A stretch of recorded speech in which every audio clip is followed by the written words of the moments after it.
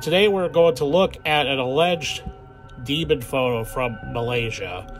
There's not much information on this, but here's what I was able to gather. You can find the resources I used, such as photos and information, on my blog. Link will be in the description. As you can see in the photo, it's a terrible bus accident. The bus flipped over on its roof and landed in what appears to be a river. You can see quite a few onlookers spectating the accident. However, there is something strange in this photo, and it is rather creepy. The photographer who took this photo caught something more than a bus crash, but something hiding in the bushes.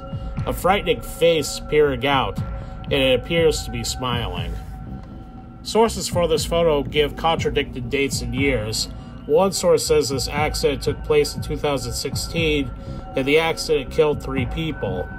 The site also blames this demonic figure for the accident. However, another source that appears to have more information says the accident took place on September 5th, 2005. I entered both dates and tried searching for more info, but unfortunately came up empty-handed. I'll read the information from the latter source. This is from the Blogspot blog, mis-uum-ghost story. I have corrected some grammar issues to make it sound phonetically better. The story happened on the 5th of September 2005. An overloaded UUM bus was overturned and plunged into a river after a passenger apparently fell onto the steering wheel. 5 people were seriously injured and admitted to the Al Sitar Hospital, while the other 47 passengers were given outpatient treatment at UUM Medical Center. The bus was on its way to residential colleges in Bukit Kachi when the accident occurred. It is understood that the bus carried 63 passengers, 20 more than the maximum allowed, when it veered into the river after the driver lost control of the bus. A reporter from the Star newspaper had caught this strange photo. Okay, and that's the end of that blurb from that website. I think it's called a blurb.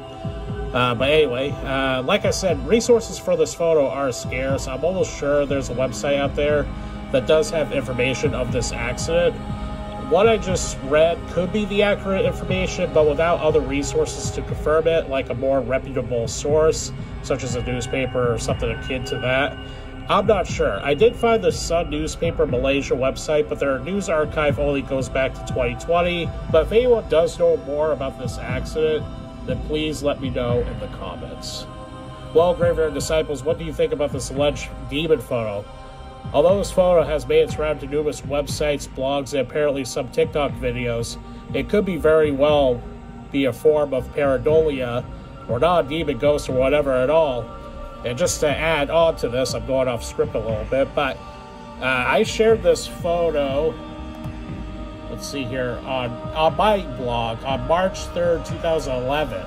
So it did happen before 2016, like that one website said. But anyway, going back, what do you think? Ghost, demon, pareidolia, or a trick to stir up attention? Let me know what you think in the comments. Until next time, keep it scary.